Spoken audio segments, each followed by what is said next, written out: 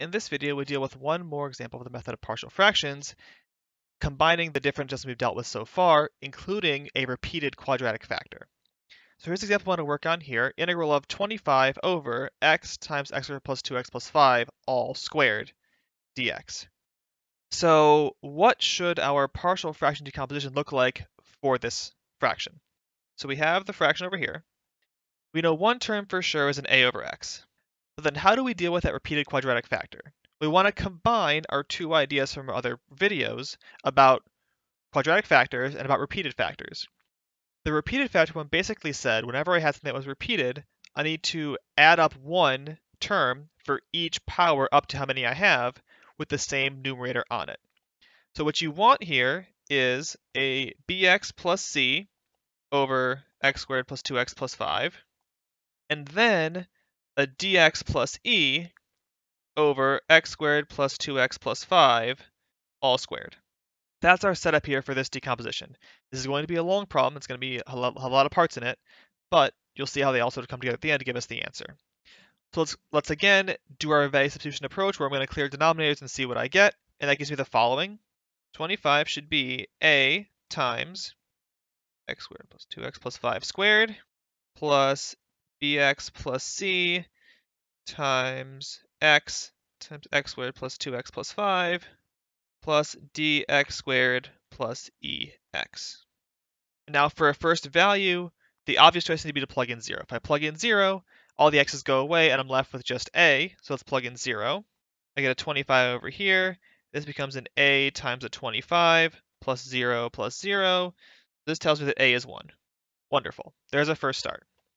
But from here on out, there really aren't any good numbers to plug in. At least there aren't any numbers that make terms go away. So let's start by plugging in small numbers, because small numbers are usually better than big ones. Let's try plugging in 1 and minus 1 and see what happens. So let's plug in 1 first. If x equals 1, I get a 25 on the left. It's always going to be 25 on the left. I get a, which is 1, times 1 plus 2 plus 5 is 8 squared is a 64, plus b plus c times 1 times 8, plus d plus e. If I plug in minus 1, 25 again, equals, this time I get a 1 for a times 1 minus 2 plus 5, so 4, squared is 16, plus negative b plus c times minus 1 times 4, plus d minus e. I'm not seeing anything too great here for being easy. Let's plug in some more small numbers and see what we get. Let's plug in minus 2 as another value. So I plug in minus 2. I still get 25 over here. Minus 2 gives me a 4, minus 4 plus 5 is a 25 again over here. That's nice. Plus a minus 2b plus c times a minus 2 times a 5, plus 4d minus 2e. Let's plug in minus 3 and see what happens. So as of now, my thought process here is I'm plugging in numbers that are more negative so they get rid of that plus 5 and seeing if that helps my case at all. So I'm going to plug in minus 3 and see what happens. If I plug in minus 3, I get 25 equals, if I do minus 3, that's 9 minus 6 plus 5 is 8, so a 64 here, plus minus 3b plus c times a minus 3 times an 8 again, plus 9d minus 3e. So let's collect all of our equations here again. This is where these problems get hard, is because I'm going to have to solve this system for these 4 variables. They don't have nice numbers to plug in, but seeing one of these worked out should help you be able to process these problems in the future. So let's move all of our numbers over to the left side and rewrite our equation and see what we get. So the first thing I'm going to do is I'm going to divide the third equation, everything by 2, and the fourth equation, everything by 3, because they're all divisible by those numbers. So this will become 10, 5, 2, and 1, and 1, 3, 8, 24, and 13. And now I can eliminate e using the third equation because it has a 1e in it, and I can add that to all my other equations in the appropriate ways to get rid of e. So if I add the first equation to the third equation, that'll give me a plus e and a minus e. So I'm adding them together to give me a minus 39 equals 18b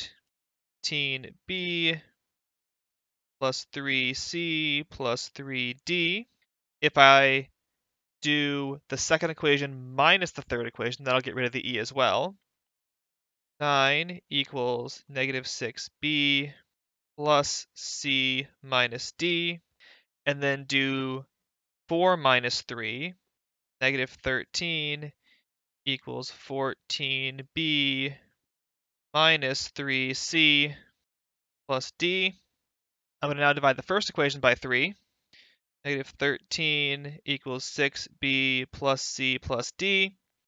And now I see that I have a minus 6b minus d and a 6b plus d. So if I add those two equations together, I will get that minus 4 equals 2c, which tells me c equals minus 2.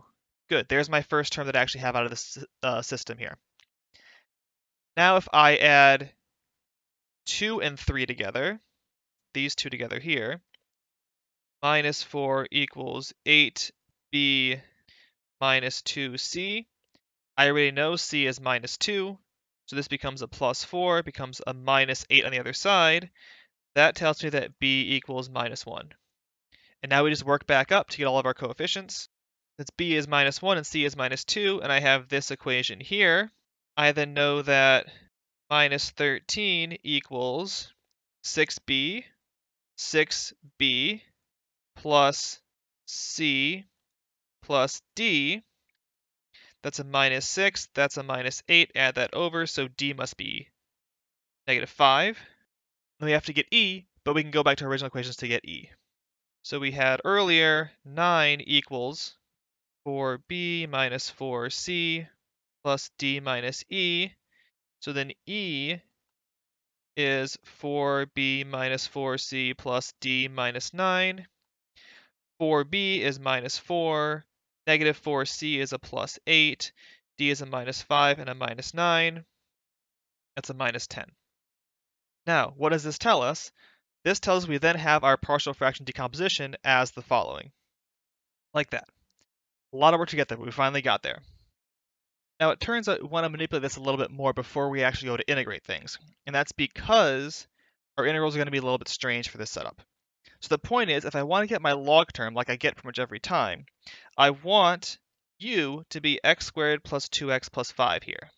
But that means my du should be 2x plus 2 dx, or 2x plus 1 dx.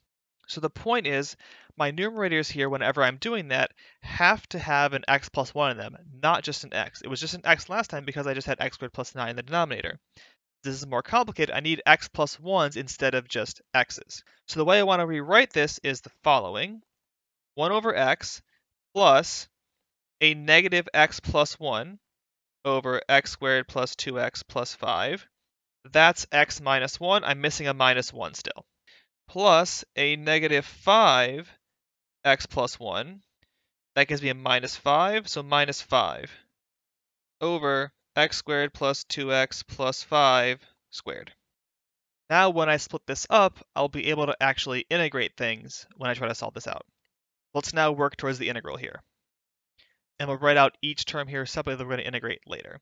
So 1 over x minus an x plus 1 over x squared plus 2x plus 5 minus a 1 over x squared plus 2x plus 5 minus 5 times x plus 1 over x squared plus 2x plus 5 all squared, and then minus 5 times 1 over x squared plus 2x plus 5 squared dx. So there's our setup. Now let's start integrating things. The first term is easy. Integral of 1 over x dx is just log of x plus c. Great. The next easy term is the negative integral of x plus 1 over x squared plus 2x plus 5 dx. Since we set up the x plus 1 before, I can now set u to be x squared plus 2x plus 5. du is 2x plus 2 dx. This then becomes a minus 1/2 integral of 1 over u du. So I get 1/2 with the negative sign log of x squared plus 2x plus 5 plus c. The fourth term I had before is also fairly easy. Negative 5 integral of x plus 1 over x squared plus 2x plus 5 squared. again, since we set up the x plus 1, I can make the same u substitution as before. And then I'm going to get out of this negative 5/2 integral of 1 over u squared du, which integrates to negative 1 u to the minus 1, 5/2 1 over x squared plus 2x plus 5 plus c. Now the last two terms are the tricky ones, and they involve integrals of the form x squared plus 2x plus 5 or 1 over x squared plus 2x plus 5 squared. And you might recognize these from previous sections. These ones we need to do trig sub and complete the square to make this work. So x squared plus 2x plus 5 I can write as x plus 1 squared plus 4 for both of these. And what sub am I going to want to use? Well, I'm going to want to use x plus 1 is 2 tangent theta. Because if I do that, I will then get a 4 tangent squared plus 4, which becomes a 4 secant squared, and then I can work things out from there. So let's do that. We had a negative integral of 1 over x squared plus 2x plus 5 dx, which we know is negative integral of 1 over x plus 1 squared plus 4 dx. Let's make that substitution. So dx is 2 secant squared theta, d theta. I then get a negative integral of 2 secant squared theta d theta divided by a 4 secant squared theta. And I get that when I do my substitution because I will end up with 4 tangent squared theta plus 4. Becomes 4 secant squared theta. The secant squareds cancel. I'm left with just a 1/2 d theta. So my integral then becomes a negative 1/2 theta plus c. And theta is then inverse tan of x plus 1 over 2. So this becomes negative 1/2 inverse tan of x plus 1 over 2 plus c. There's that one. Then we have to do our last step in the process, which was the negative 5 integral of 1 over x squared plus 2x plus 5 squared, to which we're going to apply the exact same trick, which will give us a negative 5 integral of 2 secant squared theta d theta on top, and the bottom we'll see a 4 tangent squared theta plus 4 squared. So the bottom's going to become a 4 secant squared theta inside, so it's going to be a 16 secant to the 4th theta once I take the square.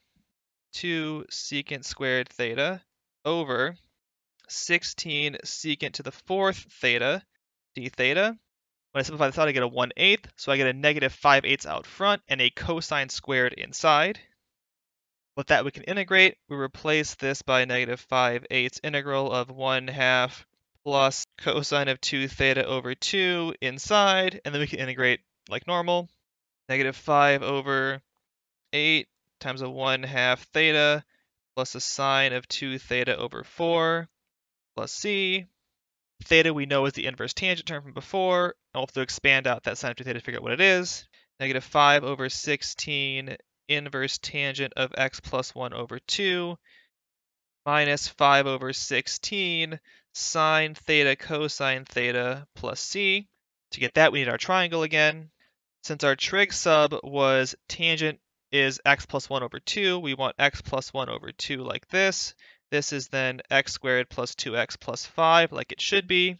And so then I get for this term a negative 5 over 16 inverse tangent of x plus 1 over 2 minus a 5 over 16 times 2x plus 1 over x squared plus 2x plus 5 plus c. And now that's all 5 terms. Now I can write them all out to get the answer of this function. So the function we had before at the beginning, and if I write out all those terms in order, this is what I get. And then I could, if I wanted, recombine these terms a little bit to make it a little bit nicer and get the following. And I get that for my antiderivative. So yes, that problem is long and terribly complicated, has a lot of moving parts to it, but you should see that the ideas of it is all the same once you get things going. Once you write out the partial fraction decomposition, you have to solve for the coefficients, which is really hard in this case because you have a repeated irreducible quadratic factor with no nice values to plug into it. And then you just work it out from there. You work out the ones that are logs, the ones that are inverse trigs, and the ones that are just normal powers. You can do all of that each in its own little bit, and then recombine them together at the end for your answer. So all these method by partial fractions integrals follow the same process. Find the decomposition, find the coefficients, then integrate each term to give you your answer for these integrals of rational functions that we could not do before we talked about the method of partial fractions.